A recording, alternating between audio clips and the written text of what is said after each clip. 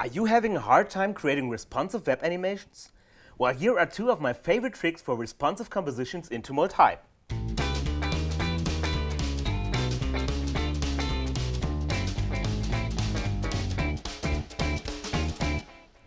Probably one of the biggest challenges for creating interactive web animations is making the composition responsive. Luckily, Tumult Hype comes with built-in features for flexible and adaptive layout variations. Creating the right effect, however, can still be a little bit daring. So today, I want to show you two simple but effective tricks for responsive compositions using groups. Here we go.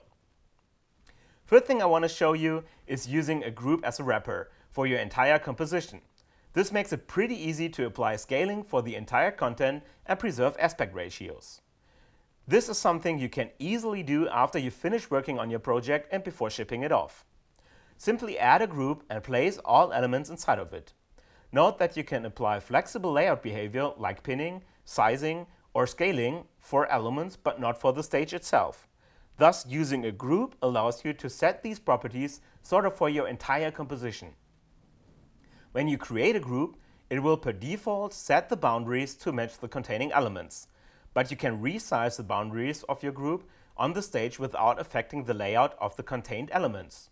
This might be useful when you have elements outside of the stage, for example, to animate them in at a later point in time.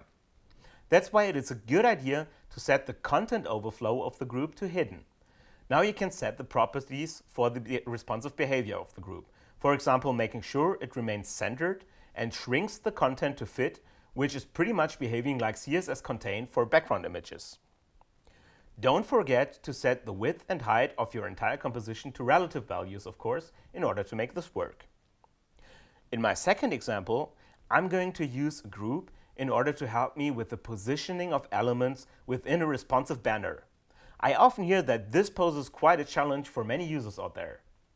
Relative values in flexible layouts can sometimes mess up your entire design. Here, groups are very helpful to create design entities that behave consistently. In my example here, I want the logo to always remain at the upper left corner of my banner, which is pretty easy. But the scenery, on the other hand, should remain centered as a whole. Also, I don't want the single elements to be stretched out too far on large displays or collide on narrow ones, which would be the case if I had set all the flexible layout properties for each item individually.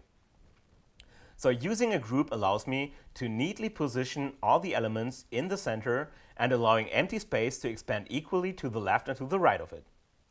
I could also apply a scaling that would affect all the elements evenly. And remember that you can resize the group independently of the actual content. So in some cases, it might even be helpful to create a group for a single element, just so that you can position it properly, for instance, in regard to the center of the composition.